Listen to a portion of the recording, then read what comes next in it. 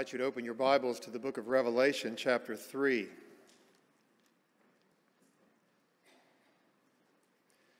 It is not my intention to give an exposition of the passage that I'm about to read. I do hope to give an exposition tomorrow, but not today. Instead, to preach a topical sermon, insofar as it is a sermon, and it's going to come dangerously close to being a lecture. But the passage that I'm about to read is very relevant to the topic that I'm going to address. First of all, it's such a delight to be here. So good to see many of you that I have not seen for a long time, and to get reacquainted with you. So good to see you. This is the third time that I have spoken at a Midwest Founders Conference. And I'm seeing a pattern here. The first year that I spoke, Chuck Todd had been asked to preach. And I think it was Chuck who brought me to the Founders Conference the first time, back in about 1997, I think.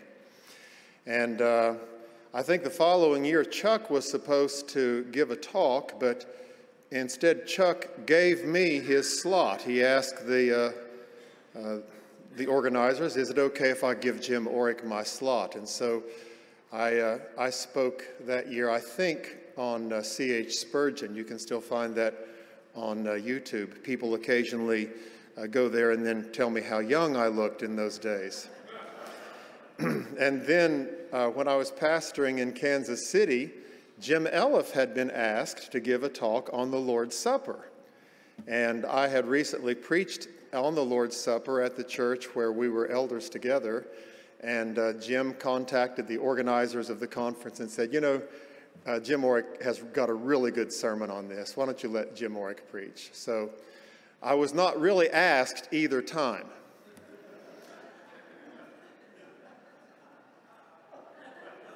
And I was not the first choice this time either. So at the last minute in November, Terry Coker calls me in something of a panic and asks me if I could possibly come and speak. And so I'm delighted to be here under any circumstances, even if I'm not your first date for prom, your first choice for your prom date. So I'm delighted to be here.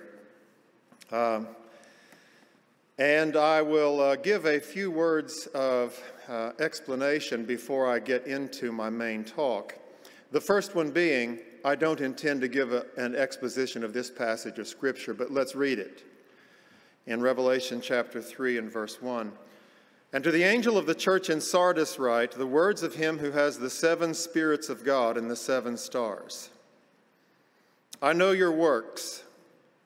You have the reputation of being alive, but you are dead. Wake up and strengthen what remains and is about to die, for I have not found your works complete in the sight of my God. Remember then what you received and heard, keep it and repent. If you will not wake up, I will come like a thief, and you will not know at what hour I will come against you. Yet you have still a few names in Sardis, people who have not soiled their garments, and they will walk with me in white, for they are worthy. The one who conquers will be clothed thus in white garments, and I will never blot his name out of the book of life. I will confess his name before my Father and before his angels. He who has an ear, let him hear what the Spirit says to the churches."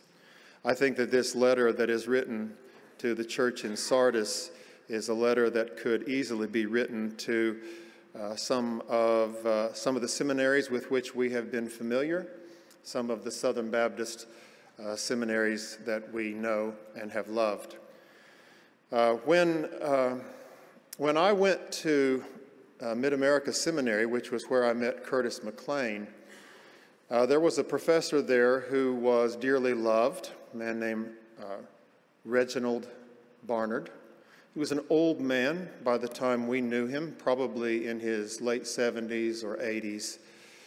And I never went to Mid-America for the purpose of getting a degree.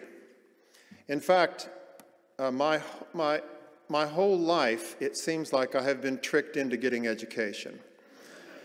I sometimes wonder what it would be like to have a conversation with my 12-year-old self and how he would react if I would say, son, you're going to go to college for 15 years. I know he would sit down and cry. I never have liked school. I still don't. And I went to college mostly to play basketball. And but then one thing led to another, and I ended up getting not only a Bachelor of Arts degree, but then I thought maybe my wife and I would go to a closed country as missionaries, and so I got a Master of Arts degree in teaching English as a second language, and then I found myself pastoring a small church in the hills of West Virginia that really couldn't give me a salary that would support the number of children that I was having. And so I asked them, can I go to school and get qualified to do something to make money? And so I thought, if the Lord is going to continue to have me pastoring in small churches, I need to do something to provide for my family. And so I went to Ohio University and got a PhD in English literature. And then I wound up in Kansas City, and I was about 2/3 of the way towards an MDiv, and so the church said, well, if you want to get it, we'll pay for it. And so I thought, well, that's a deal I can't pass up, and I went ahead and took what few remaining classes there were. And so I never really meant to get a degree in anything. And when I went to Mid-America, I had no intention of getting a degree from there. I was just taking classes that I was interested in and classes that I thought would help me in my ministry. I had already been preaching for nearly 10 years when I went to Mid-America. I started when I was in my teens. And preaching, not Mid-America. And so at Mid-America, I knew that Dr. Barnard was greatly respected, and so I took his contemporary theology class.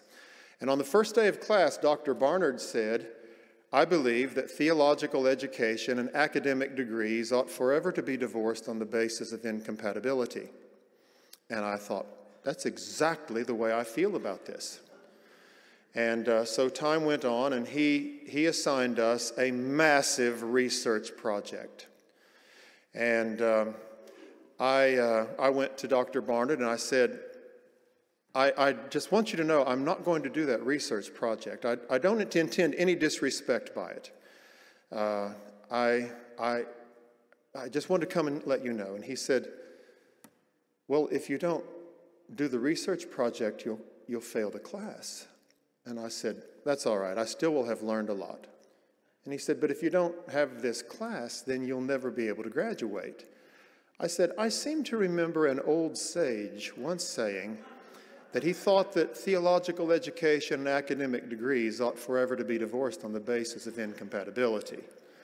And he was not a very emotional man, but his shoulders rose a couple of times. It was about the most emotional I had ever seen him get. He said, you say an old sage told you that.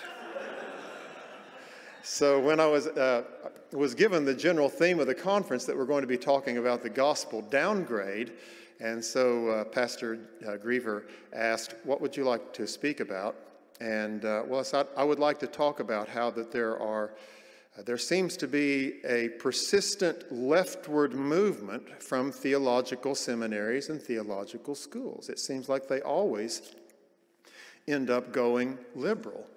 And so I proposed the title, Divorced on the Basis of Incompatibility, and he softened it up to whatever it is that we have now. And so obviously I don't think that it is incompatible to love the gospel and love the Lord Jesus Christ and be an astute, conscientious pursuer of academia. So I think it's something of a disclaimer to say, I'm not against getting degrees. I've got several of them. But I also am aware that having an academic degree does not mean that you're educated. Having an academic degree, especially if you've got a PhD, only says one thing for sure, and that is that you are capable of voluntarily sitting still while people torture you for long periods of time. It does say that, but it does not necessarily say that you are educated. Another disclaimer is that in the course of my talking about the challenges that exist between the academy and maintaining a robust hold and appreciation of the gospel, is that throughout most of my life, since I was 17 years old, I have been a preacher of the gospel. I've always considered that that is my first calling. That's what I have always been most interested in. But because of some of the academic achievements that I got along the way, then I also have had the opportunity to teach at several colleges and universities, and for 18 years was a full-time employee at the Southern Baptist Theological Seminary. I taught in the undergraduate school at Boyce College. I was fired from that position in the spring of 2020, so almost 2 years ago, under the auspices of budget cuts that were made because of COVID. Now, later that year, they hired new people to replace the people that they had fired that year, and so I don't think that that was really the reason. And there are a number of other things that lead me to conclude that I really was not let go because of COVID. I believe that I was let go because I spoke against some of the concerns that I am going to talk to you about today and tomorrow. And I have prayed about this, and I've prayed, Lord, help me to be as gentle and kind and gentlemanly as I can, but help me not to be so vague that I don't do anybody any good. And so may the Lord hear that prayer and hear my statement of it as a prayer for his help, that I might do that again. But recently at my church, where I'm pastor, the Bullitt Lick Baptist Church, the church name that makes all other Baptist pastors turn pale with envy, I appointed a committee to ask, how are we going to continue our support of the cooperative program? The people at the Bullitt Lick Baptist Church are very generous givers, and we give a significant portion of our income to the cooperative program, but where we are unhappy with the way some of the things are going in the seminaries and North American Mission Board, the International Mission Board, Lifeway, and so I appointed a committee. At the business meeting where this committee was approved, someone asked, why aren't you on the committee? And I gave a couple of reasons. I said, well, I've got some blood in this game, and I don't want to get in the flesh about it. I think that it would be better if I stayed on the outside. And then another thing is that it interferes with the spirit of prayer. I can't cope with controversy very well. And so I suppose that what I'm getting ready to say today is inevitably going to be controversial. And but if nobody says, if good men do nothing, if good men say nothing, then evil will prevail. And so may the Lord give us wisdom as I speak and as you listen to repeated challenges that face theological institutions as embracing the gospel or rejecting the gospel. Now I'm going to divide this talk into 3 segments. So the first segment has to do with ideas. And I think that there are 2 or 3 ideas that present ongoing challenges in the effort for theological institutions to remain gospel-loving institutions. And then I'm going to say, as a result of these ideas, it affects the personnel who are chosen to administrate the seminary, people who are chosen to teach there, and it affects the students who go there. And then I plan to end up this talk with a word about churches and our responsibility, especially in the Southern Baptist Convention, to take advantage of the fact that the seminaries belong to us and that they are supposed to listen to what the churches say. So let's first of all think about some of the ideas that I think are especially destructive in theological institutions. And the first one is, people at theological institutions want to have the approval of the world. They want to have the approval of the world. And this shows up in a couple of ways. One way is overt. There's something that theological institutions usually are very upfront about in seeking the approval of the world. And then another is covert, something that is unspoken. It's not written down. The overt problem is that most of our theological institutions seek accreditation from a secular accrediting association. You got a problem right there. It is, we want people who do not love Jesus and people who do not know the Bible, we want them to approve the education that we are offering here. Now, I believe that it's possible to negotiate that and to hold firmly to the Word of God and to hold firmly to the gospel, and at the same time satisfy the demands of the accrediting institution. But I fear that sometimes the effort to please the accrediting institution causes us to make some compromises regarding issues that the accrediting institution will find offensive. And the accrediting institution will have some ideals that they would like the institution to pursue in hiring and matters of diversity and inclusion and so on. And so I'll say more about that when I get to the part about personnel. So an overt problem is we want to have the approval of people who do not love Jesus and people who do not believe the Bible. This is a little bit like going into your surgeon's office before you have surgery and seeing on his wall a certificate of approval from an electrician's union or from a plumber's union. It's like, well, maybe they're able to recognize business excellence. Maybe they'll recognize something, but they have no knowledge to be able to tell whether or not you are a good surgeon.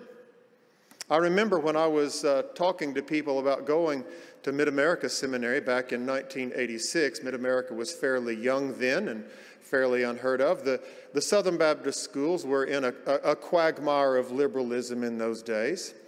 And if you wanted to go to a place where they believed the Bible, then Mid-America was one of your few Baptist options. So I went to Mid-America, and when I told people that's where I was going, they asked, is it accredited?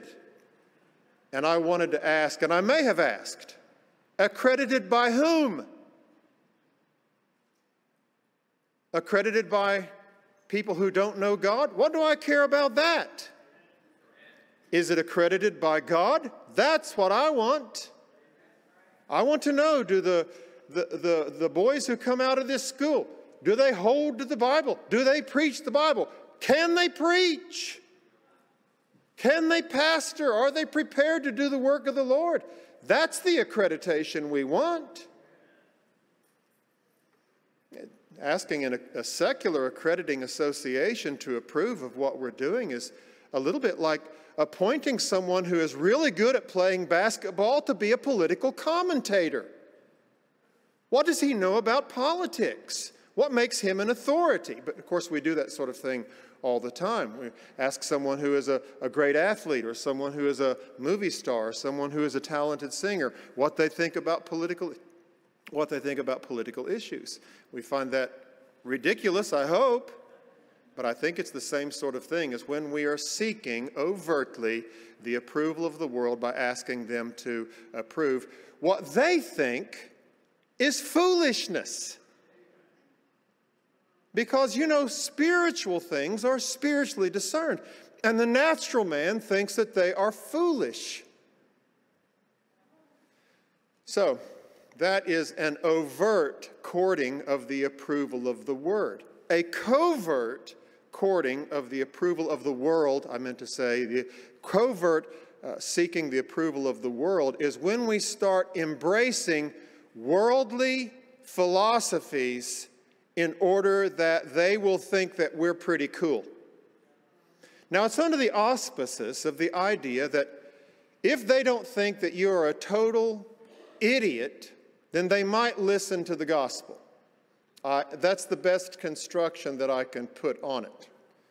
But I'm afraid that there is perhaps a more accurate description, and that is that a lot of professional academics in the theological arena get kind of tired of the Sunday school stuff.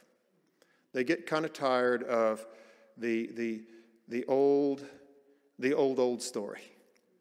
And they're always looking for something new. And there are theological controversies that sweep through seminaries that, thank God, the average person in the pew never even hears of. But there's just this obsession with, here's something new. It was about 3 years ago, it hasn't been long, 3 or 4 years ago, that I was standing, I was still on faculty at that time. I was standing in line getting ready to process for the day of graduation, and I was talking to someone on the police force who was very concerned about the movement in the faculty and administration towards critical race theory and towards social justice, embracing the social justice movement. And a colleague of mine walked by behind me, and this police officer said to me, "That one is really woke." And I said, "What does that mean?" This was probably in 2018. I didn't know what the word woke meant. And people were proudly saying that they were woke. They were endorsing books that talked about the importance of being a woke Christian. And on the administration. Now, I've asked myself, should I just say on the administration of Southern there was this guy and that guy? But probably 85% of you have seen the videos that I'm going to mention. So at that time, Matthew Hall was going great guns on how he's going to peel back the layers of alleged orthodoxy and reveal the rotting corpse of white supremacy. And he was sitting on panels where they were openly espousing critical race theory, where they were openly criticizing the police, bringing in speakers that were, no doubt about it, in favor of critical race theory. And he was commended by some of the people on the panels. Wow, Dr. Hall really knows a lot about critical race theory. He's done his homework and so on. And that would have been the right time for Matthew Hall to say, hold on, I don't believe in critical race theory. But at that time, it was cool to hold on to critical race theory. At that time, it was cool to say that you were woke. Since that time, let's be fair, he has said, I don't hold to critical race theory. There were others on faculty who at one time, would have said so. I was in a faculty meeting one time when 3 of these guys got up and started crying about how misunderstood they were. And the handwriting was already on the wall from me. And I already made up my mind, if possible, I'm going to keep a low profile and keep my job here if I can. It has become clear to me by this time that Dr. Moeller does not want me or anybody else who disagrees with him to give our opinion on the way that we think things are. And so I determined at this point, I'm just not going to say anything. So these 3 guys get up and they start whining about how misunderstood they are. And if I was going to say anything, this is what I would have said. If you guys would just stop saying that racial reconciliation is part of the gospel, and you would instead say racial reconciliation ought to be an effect of the gospel, 95% of your problem is going to disappear like that. In a faculty meeting when Matthew Hall was being considered for promotion, there were 3 of us who spoke up against his promotion. Russell Fuller, Mark Coppinger, and myself. And when it was my turn to speak, then I said, Dr. Hall is saying that racial reconciliation is part of the gospel. And I said, and there is a certain way that can be explained that I will agree with it. And so I had a private conversation with Dr. Hall. And I asked him what I thought was an insightful diagnostic question. I said, do you even believe that J.P. Boyce is in heaven? Now, we had this conversation in an office when he was dean of Boyce College, and he had a portrait of J.P. Boyce in his office. I asked him, do you even believe that J.P. Boyce is in heaven? He said, I'm not the judge of J.P. Boyce. Now, I'm repeating this. I'm repeating this story in a faculty meeting that consisted of the full professors who are elected to the faculty. So there were 31 of us in there. And this is supposed to be the kind of the inside governing body of the seminary. At least that's the way that it's touted. And so I'm relating this. I asked him, do you even believe that J.P. Boyce is in heaven? And he answered, I'm not the judge of J.P. Boyce. And so I said, well, let me ask you these three questions. What is heresy? He said, heresy is damnable doctrine. I said, is racism heresy? He said, yes, it is. I said, was J.P. Boyce a racist? He said, yes, he was. I said, well, you won't come right out and say it, but you don't believe that J.P. Boyce is in heaven because he doesn't agree with your perspective on racism. And he said, well, I don't know about Boyce and Broadus, but I have no confidence at all about Thornwell and Dabney. I just don't think that they are in heaven at all. Now that, at the time, was a fairly popular worldly view to have. If anybody was associated with slavery in the past, if anyone was associated with the Old South, let's tear down their statues, let's get rid of their influence as much as we can.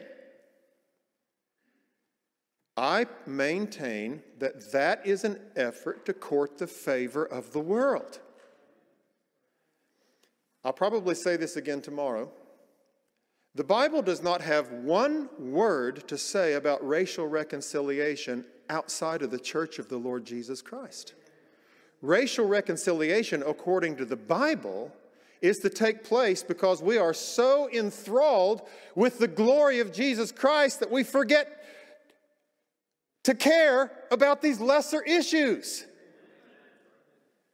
But I'll hopefully save some of that for tomorrow.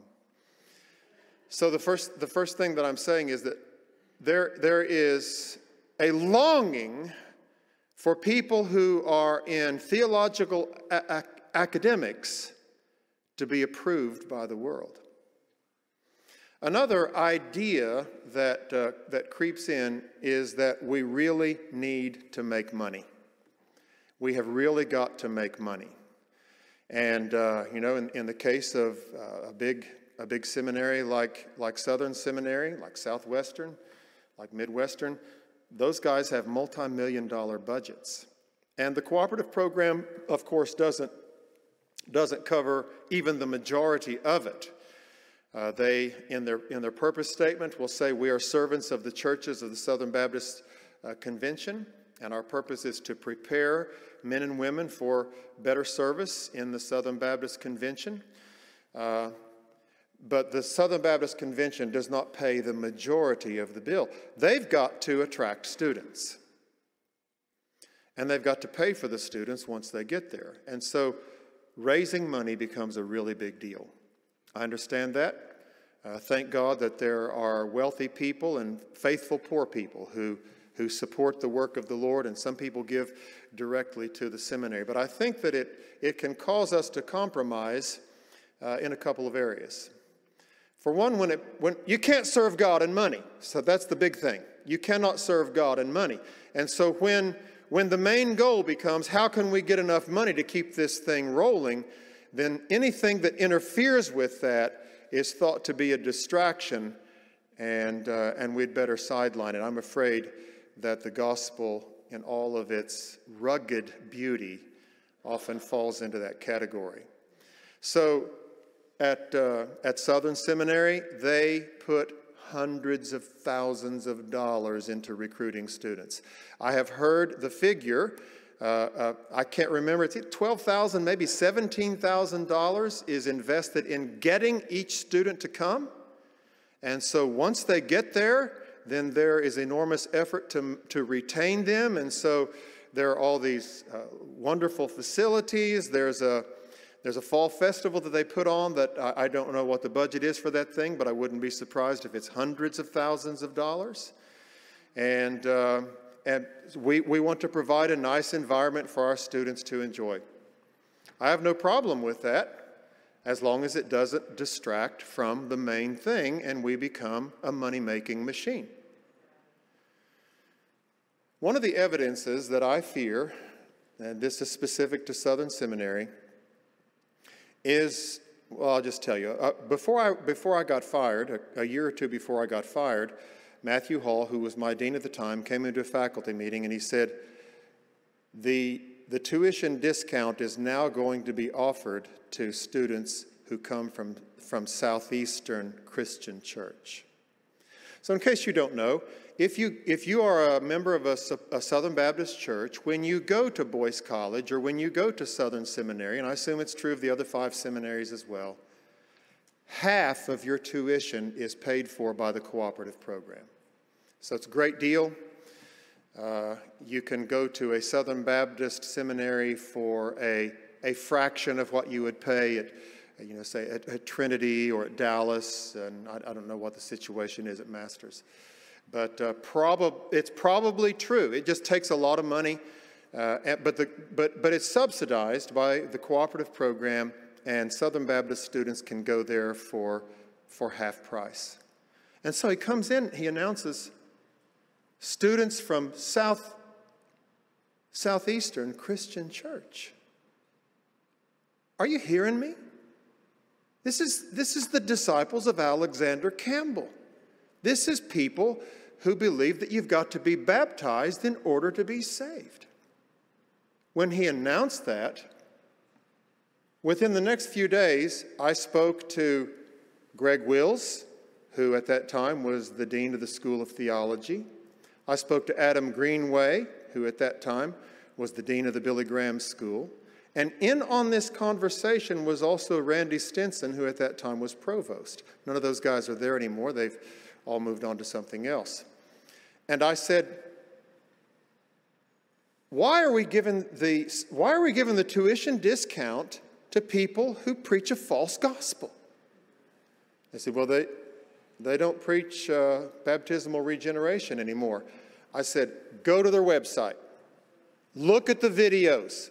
Look at the videos that they post about baptism. Listen to the sermons that they preach about baptism. Read their confession of faith. They hold to baptismal regeneration. They said, well, this was a decision that Dr. Moeller made. I know why he made the decision. Because probably the most generous donors in Louisville to Southern Baptist Theological Seminary are from Southeast Baptist Church. Southeast Christian Church, Southeast Christian Church. There are wonderful people from Southeast who come to chapel. They're there more than the profs. They come to chapel and they give generously to the seminary. I wrote Dr. Moeller a letter about this after I was fired, and expressing my protest. If you don't like it, you should write him a letter of protest too. And he said, well, their tuition is paid for by Southeast. Now, of course, I've got a lot of friends who are still on faculty and in various administrative offices, and I don't want to get this guy fired, so I'm not going to say his name, and I'm going to try not to say how he knows so much. But he knows the answer to this question. I asked him, is there a separate fund that is set apart by and paid for by Southeast Christian Church to pay for the tuition discount of these students? And he said, not that I'm aware of. And he would be aware of it if it was there. So I would like to put the best possible construction that I can on Al Moeller's answer to me, and that what he really meant was people from Southeast give so much money that that money would cover the tuition discount. I want it kept separate. I don't want it to be all mingled up. I don't want to pay for the ministry education of people who are going to go out and preach that you've got to be baptized in order to be saved.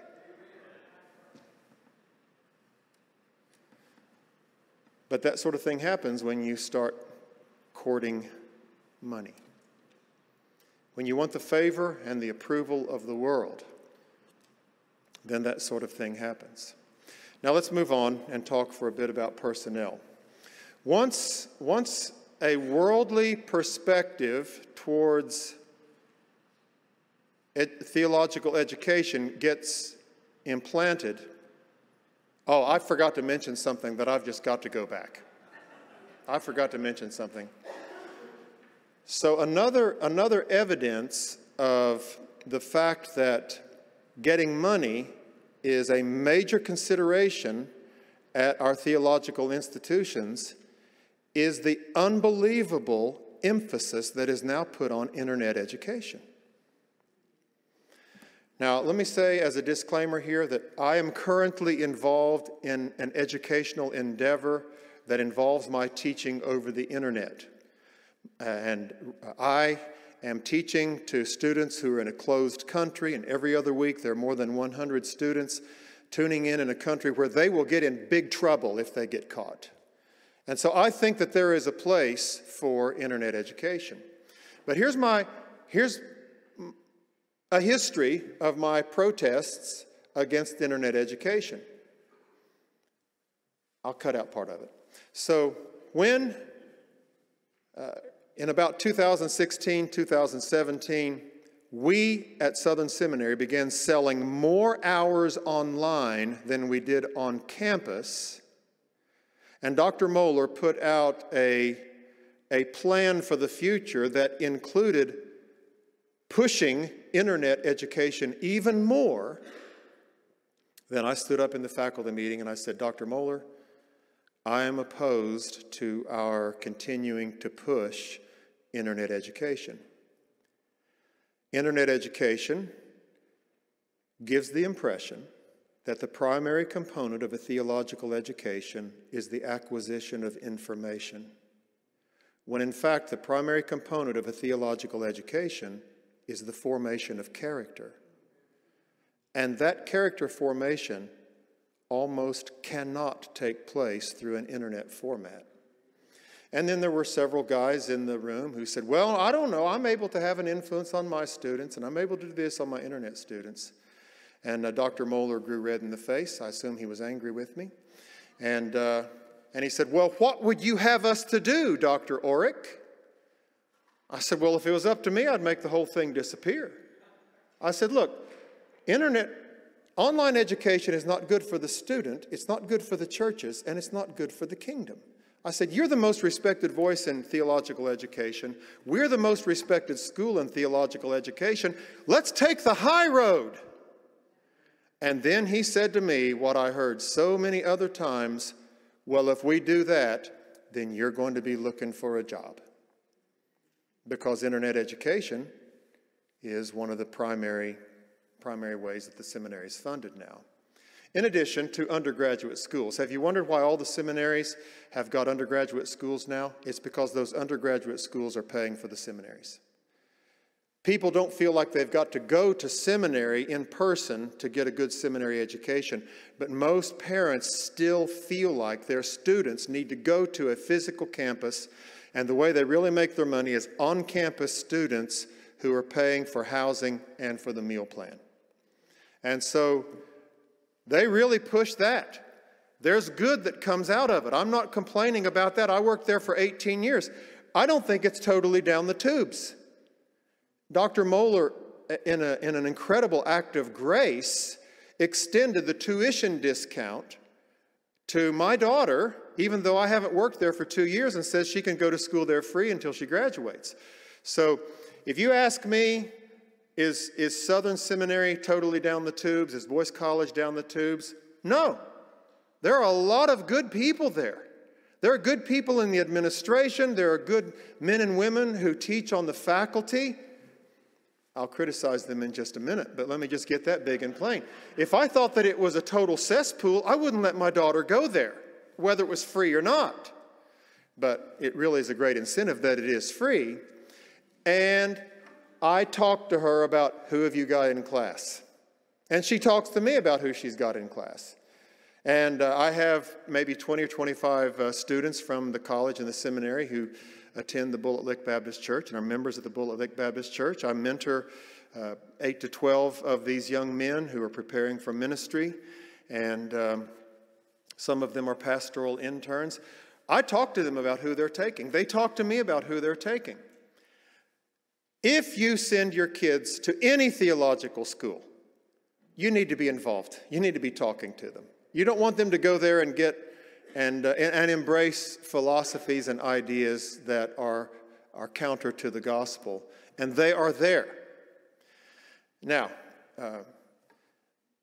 in the administration, once the idea becomes we're going to please the world and we're going to make money, no matter what it costs, then the people who start hiring administrators look for someone who is a CEO rather than someone who is a Holy Spirit-filled man. And when it becomes obvious after the passage of years that an administrator is no longer a Spirit-filled man, he will keep his job as long as he doesn't do something really stupid. Okay, I'm not going to call any names here. But here's what we need to ask. Does this man bear the fruits of the Spirit?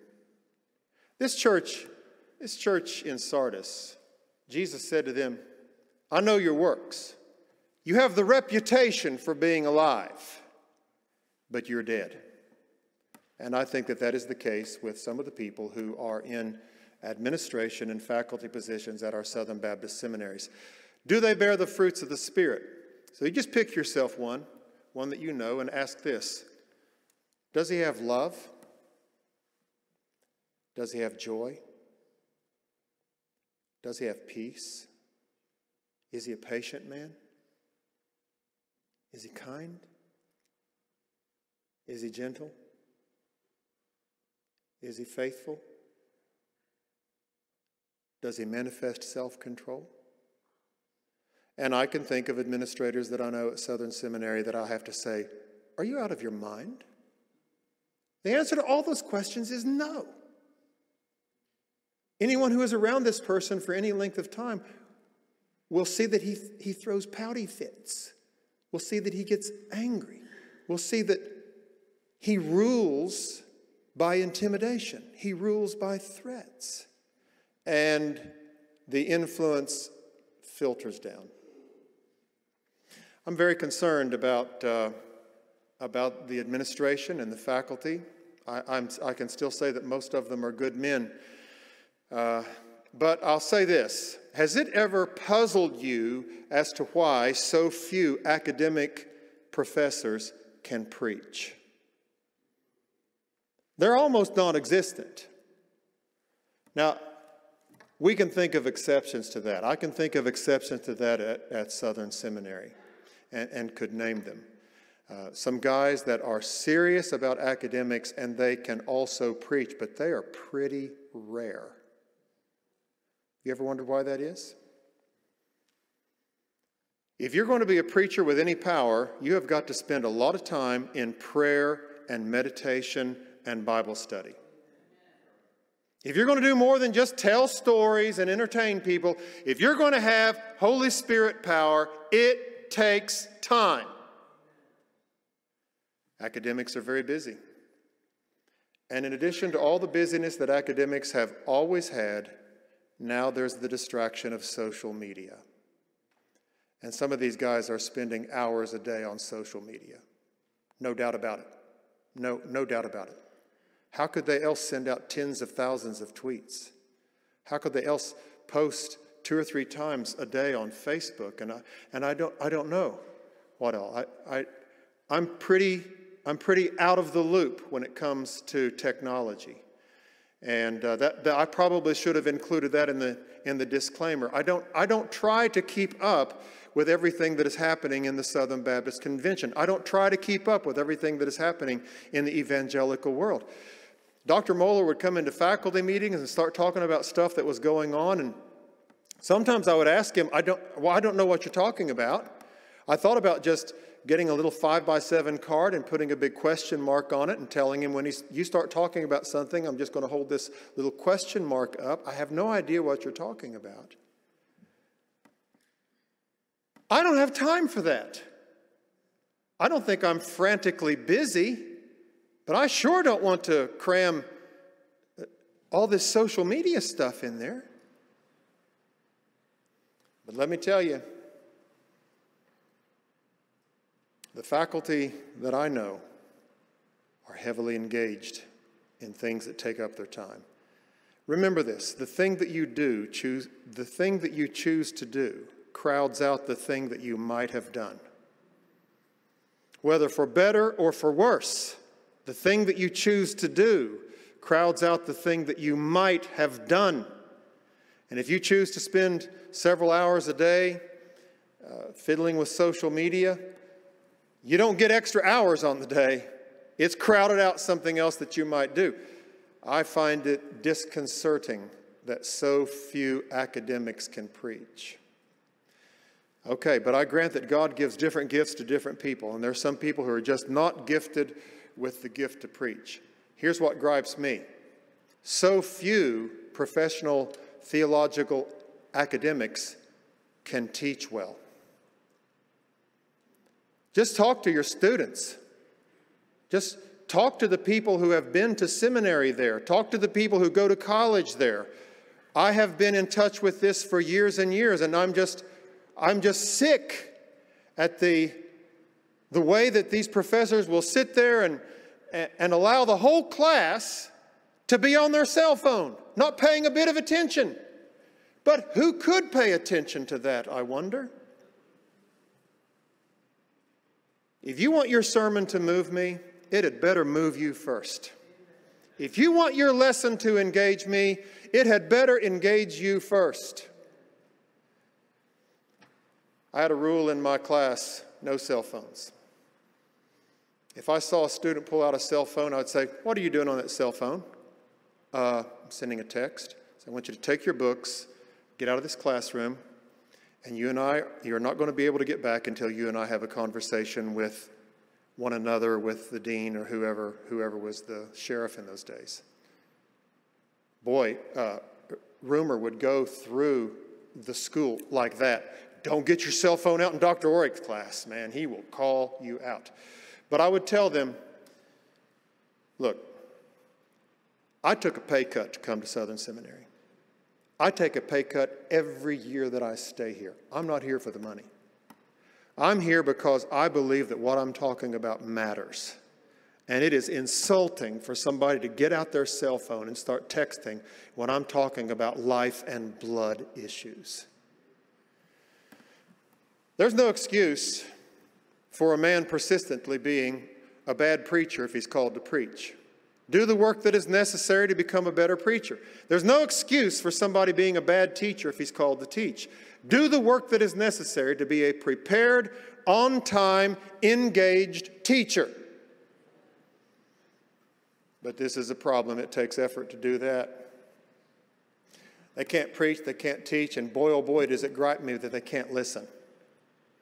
That they can't listen in chapel is what I'm talking about. Now, a few of you here have told me that you attended Southern, and if you went to chapel, then you may have noticed that during your academic career, I probably sat apart from the chapel, apart from the faculty. My idea was, I'm here to worship the Lord. I'm not here to fraternize with my friends. Towards the end of my career, I felt like that seemed kind of unnecessarily separatist, and so I went ahead and I sat with the faculty. Not like I'm doing them some big favor or anything like that. The reason that I sat apart from them was because I knew how distracted they all were. And it was confirmed when I went and sat among them. Most of them will play on their cell phones while the sermon is going on. Most of them will be playing on their iPads while the sermon is going on.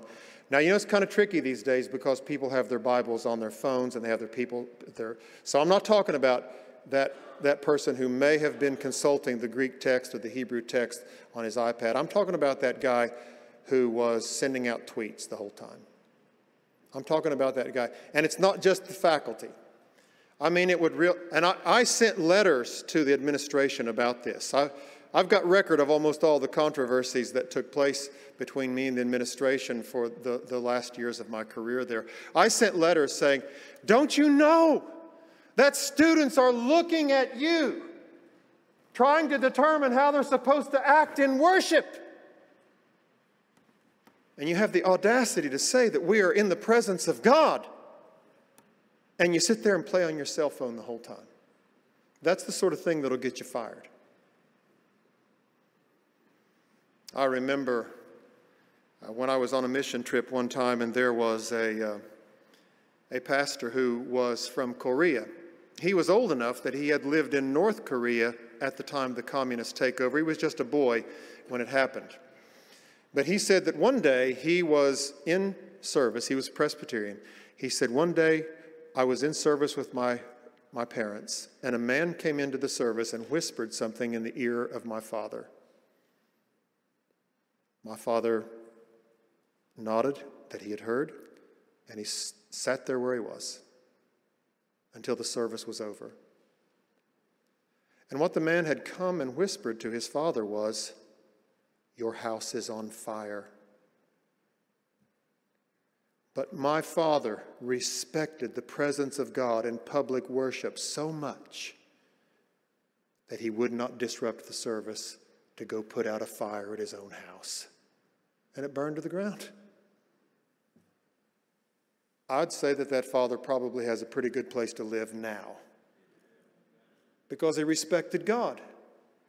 Look, I've already told you I never even had a cell phone until I became a full-time pastor again after I got fired, and I don't keep it turned on, and I almost never use it. So I've already told you I'm not into all this technology. It's going to be the death of your spiritual life if you don't get it under control. Anyway, we're talking about challenges at the seminary, and here's a problem. They're not even good listeners, but here is another problem. Most of these good men are not very brave. And that's a way of saying they're cowards. I hate to put it so bluntly. As evidence of that, I told you earlier that at the faculty meeting where someone whose dedication to the gospel was suspicious, when he was under consideration for promotion, Russell Fuller, Mark Coppinger, and I spoke up against him. Now, there was a secret vote that was taken at the end of that, and more than 25% of the full professors elected to the faculty voted no when it was a secret ballot. I said to Dr. Moeller, someone needs to talk to Dr. Hall about this, and it doesn't need to be me when he is presented for election to the faculty this afternoon. Dr. Moeller said, well, he's not going to be presented for election to the faculty this afternoon. And so Russell Fuller, who was an outspoken opponent of Matt Hall's advancement, went home. He was on sabbatical, so he came to the full profs meeting, and then he went home. I think that if Russell Fuller had been there, then the story that I'm about to tell you would have turned out slightly better. That afternoon, when Dr. Hall was presented for election to the faculty, for the first time in 17 years, I was there for another year, but for the first time in 17 years, the vote on whether or not to elect someone to the faculty at the recommendation of the faculty was not taken secretly. It was taken orally. All in favor of recommending Dr. Hall to be elected to the faculty say yes. Everybody says yes. All opposed say no. And there was only one person who said no, and I didn't whisper it either. I voted no. I know where Russell Fuller was. Where were the other 6? Where were the other 6? Well, I know what they were concerned about. They were concerned about the same thing that the man who was supposed to be standing here right now was concerned about. And that is that if he does anything contrary to the administration, he's going to lose his job. That's what they all were thinking. So they all stayed quiet. When they started breathing down my neck about this and that, there was a young man on the faculty that I had mentored, very capable young man. He's a wonderful, talented teacher. He came into my office and he said, Jim, I want you to know that I will stand with you as long as it doesn't cost me my job. And I called him by name and I said, that's the way cowards talk. And then I quoted to him these few lines. Once to every man and nation comes the moment to decide, in the strife of truth with falsehood, for the good or evil side. Some great cause, some great decision, offering each the bloom or blight, and the choice goes by forever betwixt that darkness and that light. Then it is the brave man chooses, while the coward stands aside, till the multitude make virtue of the faith they had denied. And then I love this part of the poem.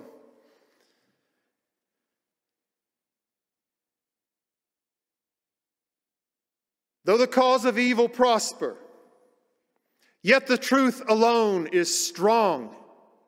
Though her portion be the scaffold, and upon the throne be wrong, yet that scaffold sways the future, and behind the dim unknown standeth God within the shadows, keeping watch above his own.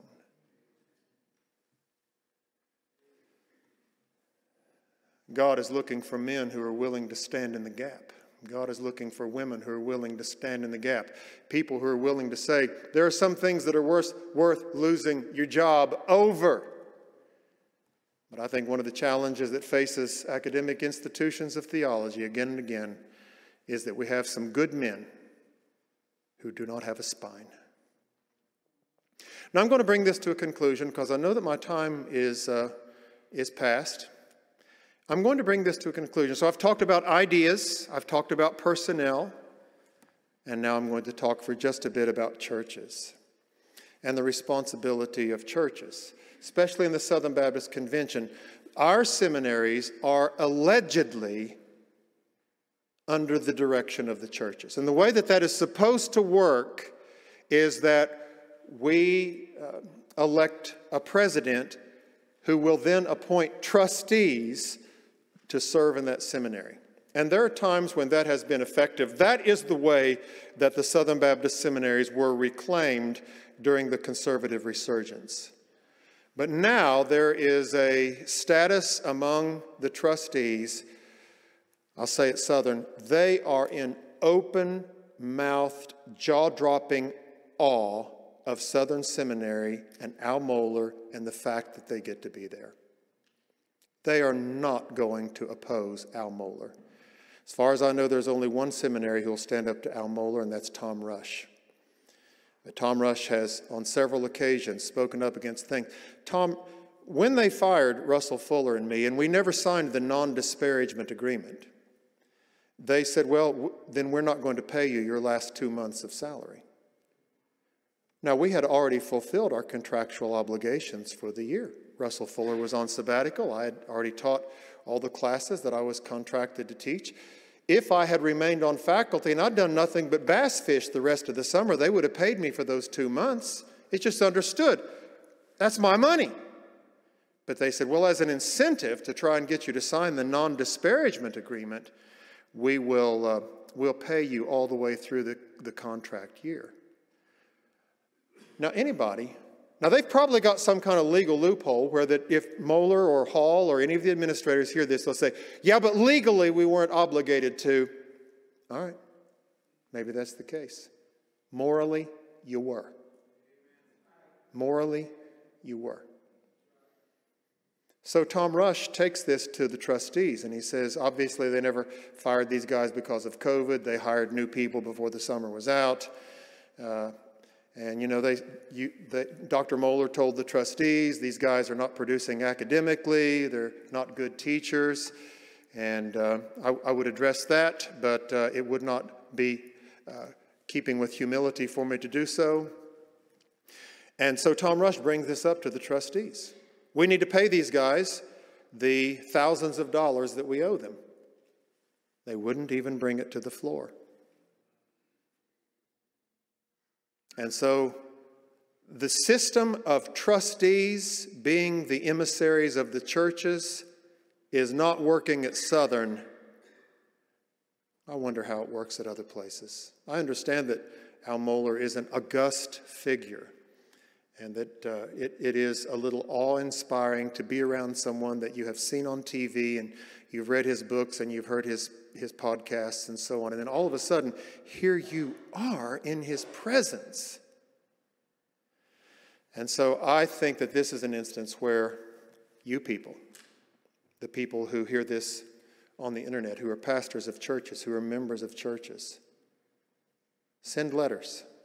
I think that probably writing a letter with pen and ink is the most effective way to do it.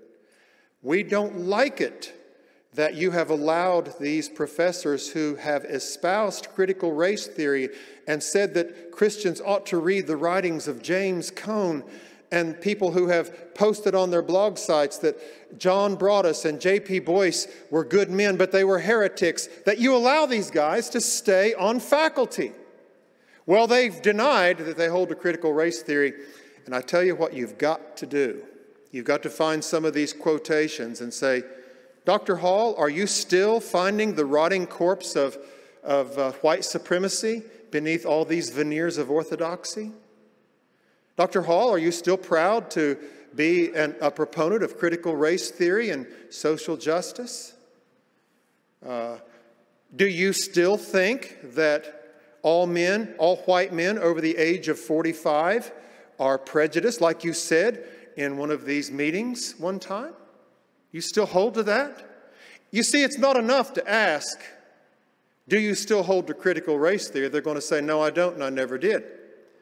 Do you believe in reparations? Do you believe in a forcible redistribution of wealth? Apparently Al Mohler does, because within the last 3 or 4 years, he designated $5 million for scholarship money for one particular ethnic group. And I can tell you, it's not Koreans. Because that would probably cause a stir. It's not for people from Switzerland or people who come from Scotland. I'm not exactly sure how they determine who is eligible for this scholarship money. Can someone just show up and say, I belong to this ethnic group? Do you ask them to provide some kind of genetic proof that they indeed do? Is it just a matter of skin tone? Is it just a matter of hair texture? Is that what gets you this scholarship money? I wrote to Dr. Mohler and I said, giving this scholarship money to an ethnic group is contrary to the gospel. The gospel that says in Christ there is no Jew or Greek or slave or free or male and female. We are all one in Christ Jesus. Have there been mistakes made in that regard in the past? Yes.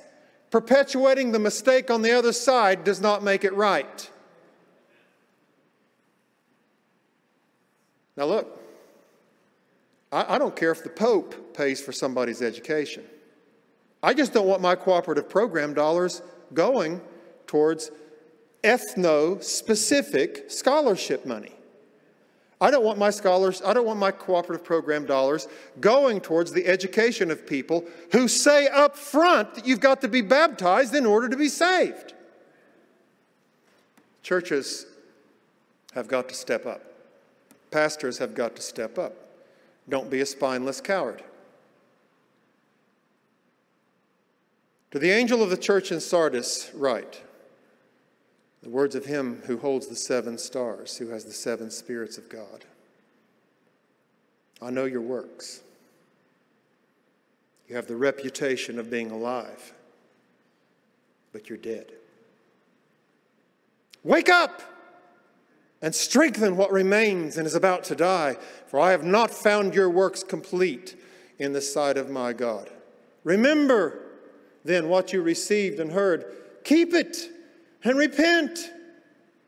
If not, I will come like a thief, and you will not know at what hour I will come against you. Yet you have a few names in Sardis, people who have not soiled their garments, and they will walk with me in white, for they are worthy. The one who conquers will be clothed thus in white garments. I will never blot his name out of the book of life. I will confess his name before my Father and before his angels. He who has ears to hear, Let him hear what the Spirit says to the churches.